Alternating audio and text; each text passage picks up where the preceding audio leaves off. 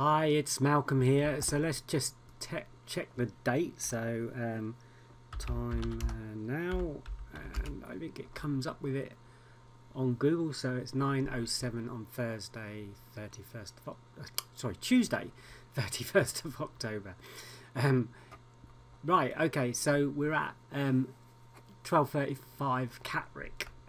Tuesday 31st of October, this first race, and you see that I've traded already, and I've got another one in the market which I think is at the 12:55 banger. So this one placed around the same time, around 8:30 this morning, hasn't actually moved yet.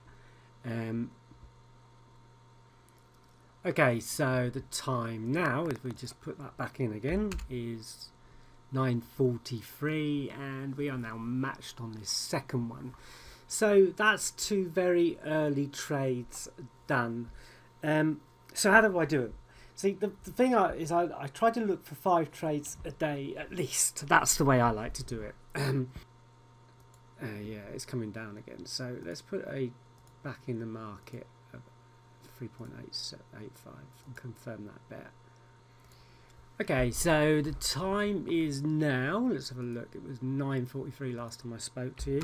Time is now 10:58, so we're coming up to 11 o'clock. So I want to I think I'm going to get out of this trade. In fact, what I'll do is I'm going to wait until the 11 o'clock prices are in, which is going to be about 5-6 minutes. And we've got a nice little trade of 22 on that one. And I'm not going to make much profit on this, I'm going to tell you now. If it comes anywhere near where I want it to be, we're almost there now. We just need a little, 1 or 2 more ticks, and we're going to be in a nice bit of profit.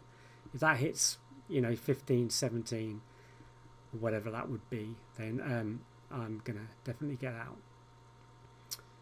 Because that is nice, and it's 5 minutes to the off now. They're just going down. There we go. So there we got it.